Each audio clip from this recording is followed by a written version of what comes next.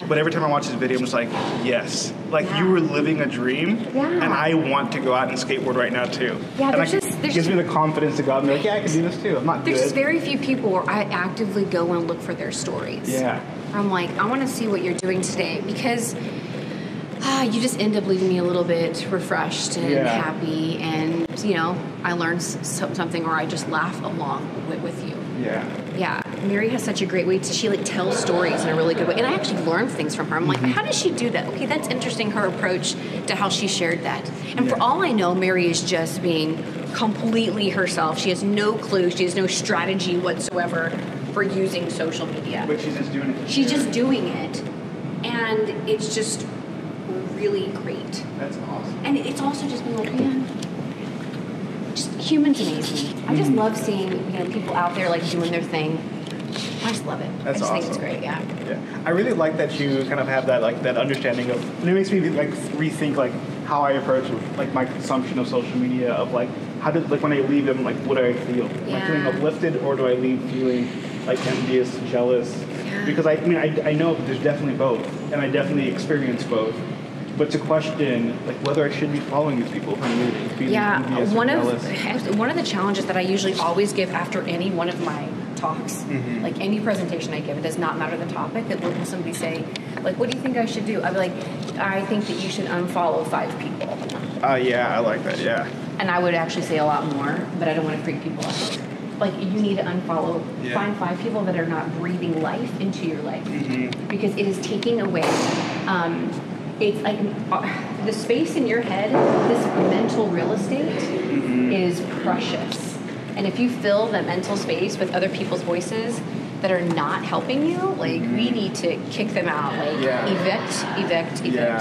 I think that kind of awareness is beautiful. One thing I do want, I'm not sure if you feel like called to answer. I can't answer this question, but I mean, how do you think I think social media affects men and women very similarly, but we just talk about it differently. I think men have a lot of the same struggles when it comes to like body image and to all of that, right? Sure. And, like, we want to be cool and we want to be in strong, great shape, and all those things.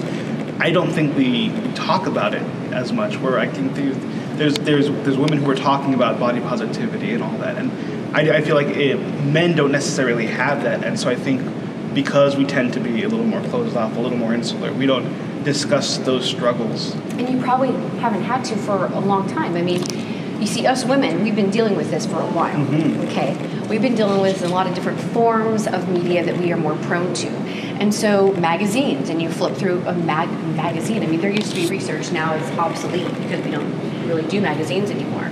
But there is research that says that after looking through, fashion magazines, beauty magazines, women would feel, young girls and women would feel about 59% worse than when they began looking at that magazine. Okay, well, that was decades ago.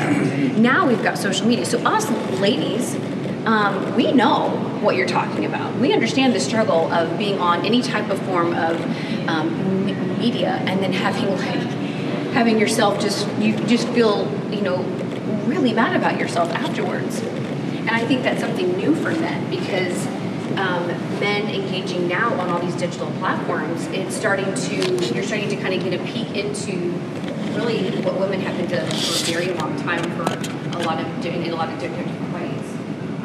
It's something that we have to be careful with. It's something that obviously, I know we know that you have to guard yourself. So no one's going to take the phone out of your hand, right? No one's going to take the phone out of your hand. No one's going to tell you, stop scrolling, or maybe your spouse will, I don't know. Make dinner, do something, stop looking at your phone. Okay, can I get you guys just against this wall for me real quick?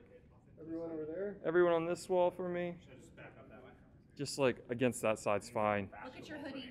Bridget and Durham. Bridget and basketball. Because I'm going to be walking backwards, and then I'm going to...